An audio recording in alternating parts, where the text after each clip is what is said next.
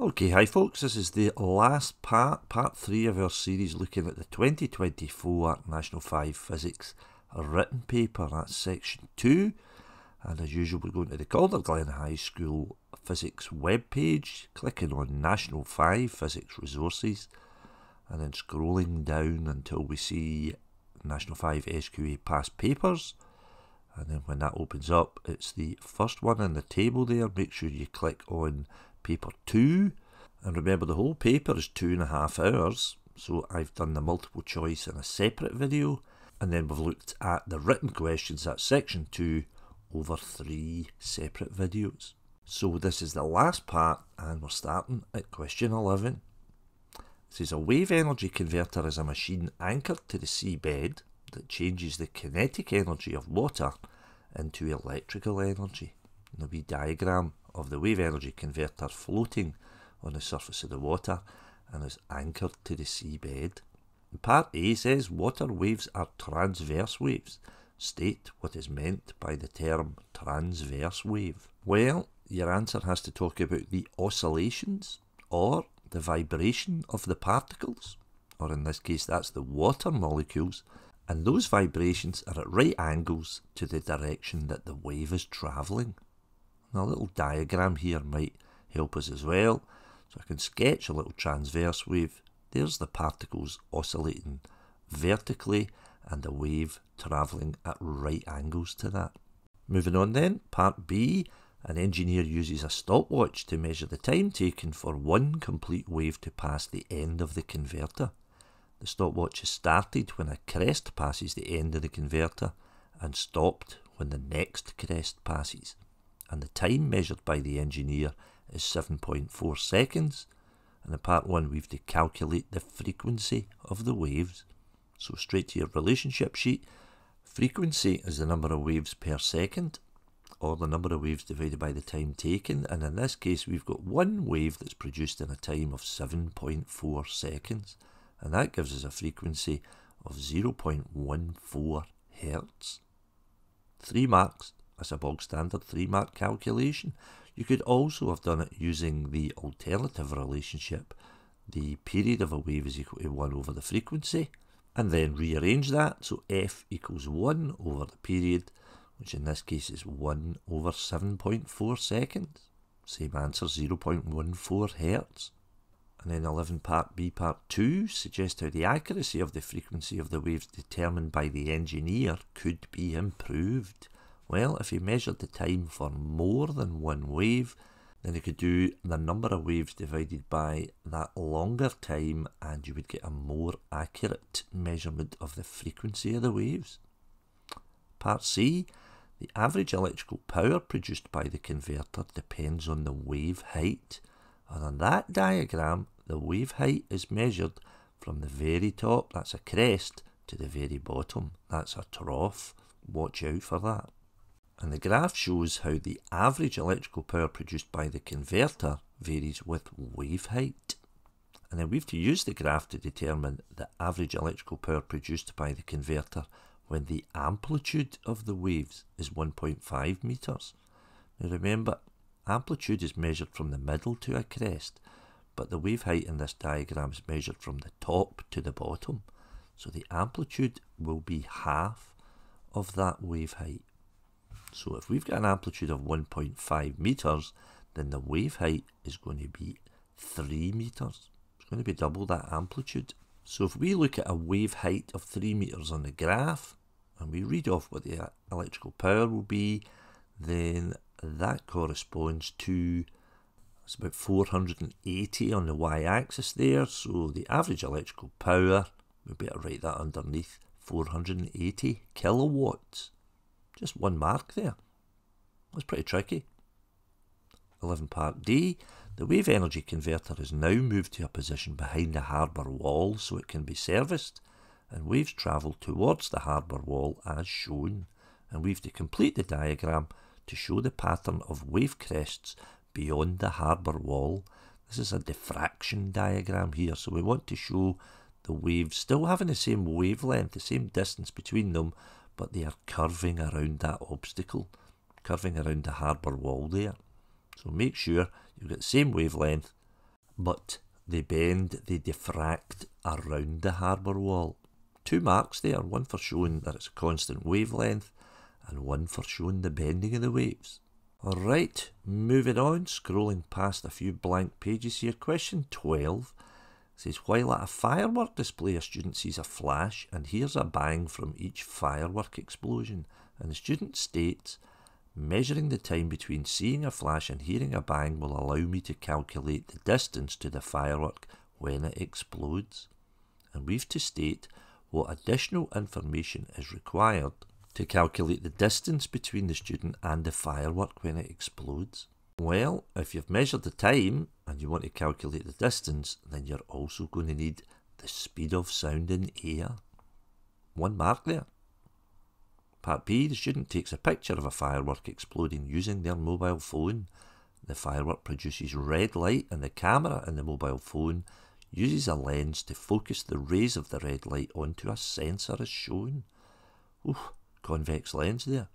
12b part 1, explain why the ray of red light passing through the centre of the lens does not change direction. Well, that's because the ray enters the glass at 90 degrees. And you can see that on the diagram. The middle one of the 3 parallel rays is hitting the surface of the lens perpendicular to that surface, and therefore it's travelling along the normal and it's undeflected. Part 2 says state whether the frequency of the red light in the lens is less than, equal to or greater than the frequency of the red light in air. Well, frequency doesn't change, the number of waves per second doesn't change, so the frequency is the same. And then part C, at one point during the display, the student moves to a position near a tall building, and as a result now hears 2 bangs from each firework explosion. And we've to state how the amplitude of the second bang from each explosion heard by the student compares to the amplitude of the first bang from each explosion heard by the student. That's quite wordy. In other words, what's the difference between the 2 bangs that the student hears from a single firework going off? And notice on the very bottom line there it says, you must justify your answer. And what that means is you can't just have a guess here. You can't just say, well, the second bang will have a smaller amplitude than the first one. Even though that's correct, you would still get 0 marks because you haven't justified your answer. A justification has to be a statement that backs up your answer and includes some relevant physics. So let's think firstly why the student hears 2 bangs. Well, when the firework goes off, some of the sound is going to travel directly to him in a straight line. That's the first bang that he hears, and then some of the sound is going to reflect off of the building and reflect back to him. That's the second bang that he hears. That's what we would call an echo from the building, and that second path is going to travel further than the first one, and as a result of it hitting off the building, it's going to lose energy on reflection there. So the amplitude of the second bang will be smaller than the first one as it's travelled further, it's travelled a greater distance, and it loses energy on reflection from the building. That's pretty tricky. Okay, question 13. It's a using your knowledge of physics question. I think we'll leave that till the end and we'll come back to it. It's an open-ended question. So we'll move on to 14. Question 14 is a radiation question. It says medical face masks can be sterilised using gamma radiation to kill bacteria. The masks are placed into sealed plastic packages, and these packages are then placed in a steriliser where they're exposed to gamma radiation. And then we've got a couple of diagrams there. I don't know how helpful they are.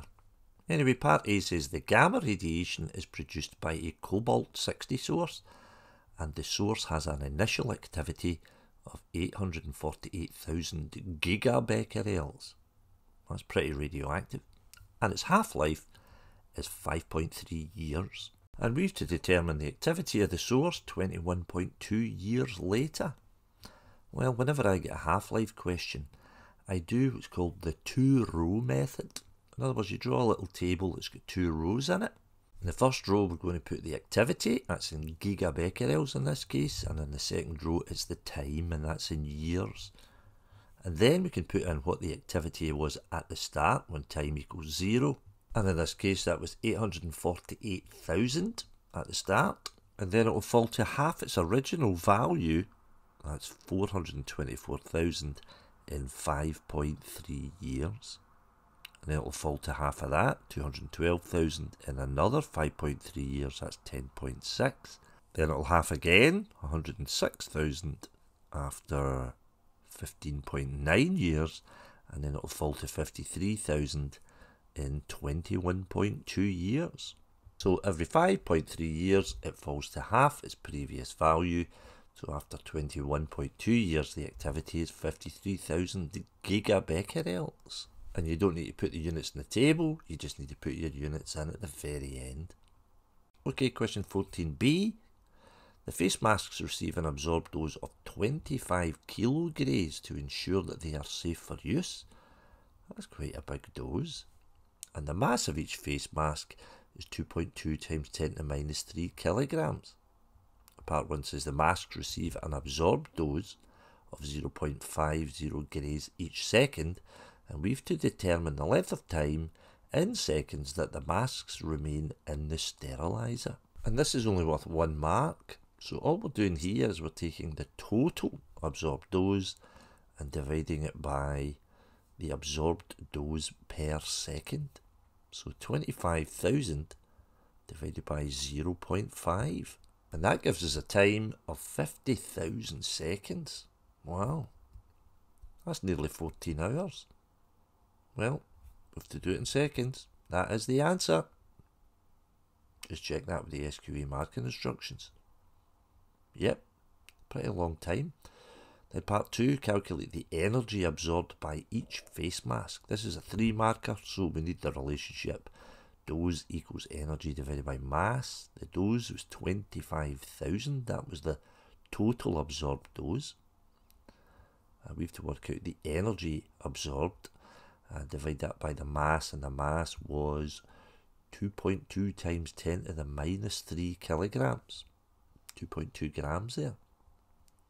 Then if you rearrange that, then E is equal to 25,000 times 2.2 times 10 to the minus 3 gives you an energy that is absorbed of 55 joules. Moving on then, question 15. It says, read the passage and answer the questions that follow.